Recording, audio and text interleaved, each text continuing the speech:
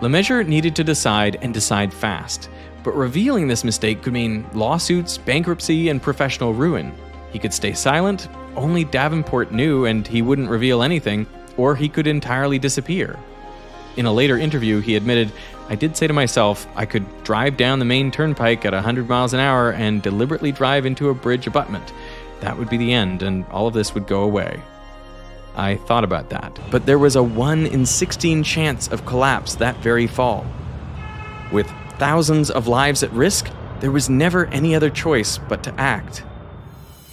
After speaking to a few lawyers and other engineering experts, Lemessurier told the architect Stubbins, and together they informed Citicorp's chairman, Walter Wriston.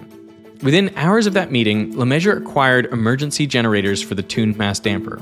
The TMD was originally designed to stabilize any swaying for comfort, but now it became the crutch that the tower leaned on. Lemessurier pinned all his hopes on it.